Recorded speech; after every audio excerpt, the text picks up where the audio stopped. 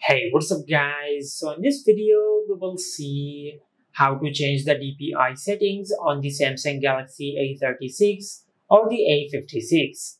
Now to do that, just open settings, then go to About Phone. From here, just tap on the software information, then tap on the build number a few times until you enable developer options. Now just tap on OK.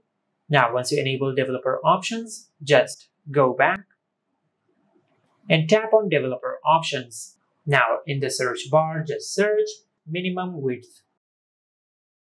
Now just tap on minimum width.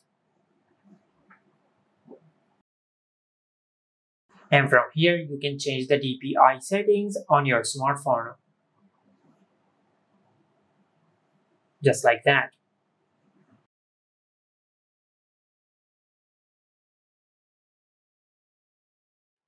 And this is how you can change the DPI settings on the Samsung Galaxy A36 or the A56.